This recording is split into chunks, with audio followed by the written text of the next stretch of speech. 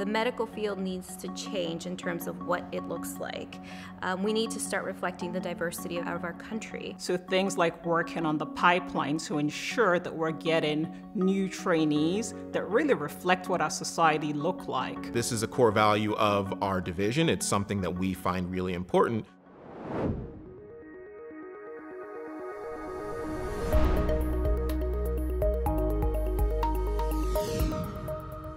The location of the UCLA Division of Pulmonary and Critical Care Medicine in the diverse and sprawling community of Los Angeles County inspires and informs its mission. The division is committed to improving access to care while making meaningful changes in diversity and representation within the medical profession itself. Innovation, creativity, and collaboration is the spirit of the UCLA program. And this creates the driving force behind cutting-edge research and the training of the next generation of physician scientists, clinicians, and medical educators. The care of a diverse Southern California population is at the core of all of the values and missions of the UCLA Pulmonary and Critical Care Division. There is a patient care mission, there's a research mission, there's an education mission, and every faculty member is involved in one or more of those missions. So I think that's really unique about our division at UCLA, is that we hold each mission with great value, and I would say equal value. The educators value the scientists value the clinicians. It's basically a multidisciplinary collaboration. Through multidisciplinary collaborations, the professionals in the UCLA Pulmonary Division work to improve access to care and reduce health disparities. Quality healthcare is a human right, and trying to make that quality healthcare that UCLA provides as accessible to as many of our population as possible is what drew me here. We need to understand the mechanisms of disparities. And these young, talented physicians are coming in to create this network of people that can answer these tough questions so we can actually tackle the challenges. Division leadership has really leaned into this, so much so that we're actually building a health services research core. Physicians and trainees researching health factors from biological, societal, and health policy standpoints. From a healthcare implementation standpoint, to make sure that we're addressing pulmonary diseases, critical care medicine as a whole, the healthcare is equitable and equitably implemented. Among its many missions, the Diversity, Equity, and Inclusion Committee is taking action on inequities and disparities. And also sort of the disparities between what the population looks like and what our field looks like.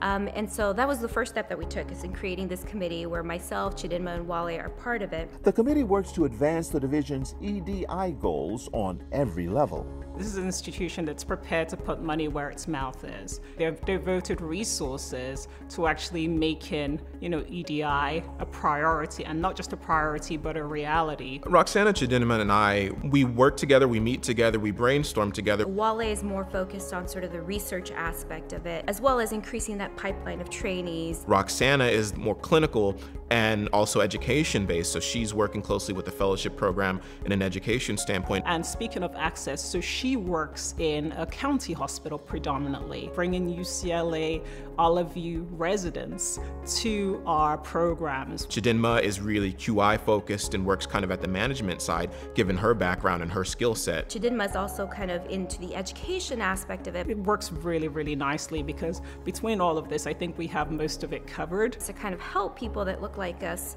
rise into this field and encourage sort of that pipeline is what one of our focuses is as well. There's a unique energy in the pulmonary division, and it's fueling growth and expansion. And now we have over 100 faculty members. So every subspecialty of pulmonary has been expanded.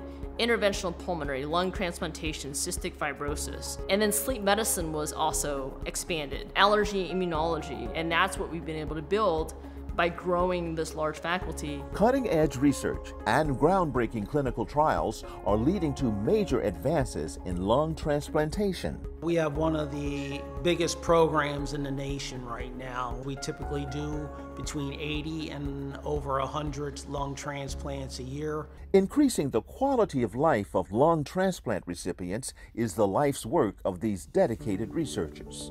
The Achilles heel of lung transplantation is something called chronic lung allograft dysfunction, right? CLAD. And CLAD is really synonymous with chronic rejection. So we worked on mechanisms to decrease the incidence of ischemia-reperfusion injury.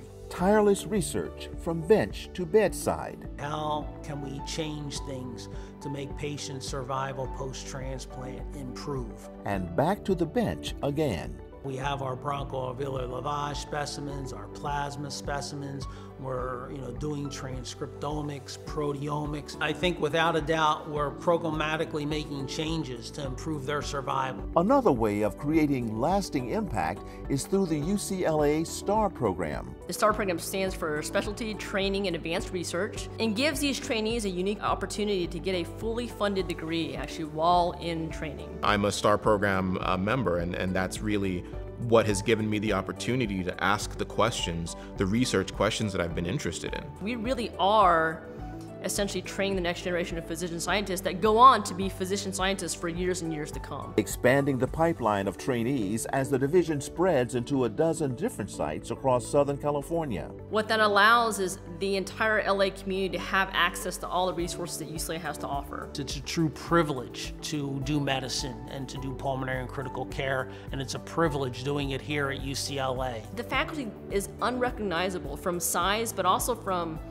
the diversity in the faculty compared to when it was when I joined. And that has been, I think, one of our biggest accomplishments as well. And we're not there yet. We have a long way to go. It very much is a huge part of the UCLA mission and vision. I'm hoping that by being out there, I'll kind of convince others that look like me that this is a worthwhile field and something that you can make an impact in. What we have built here is that ability to impact and to help patients in a way that we were never able to do before.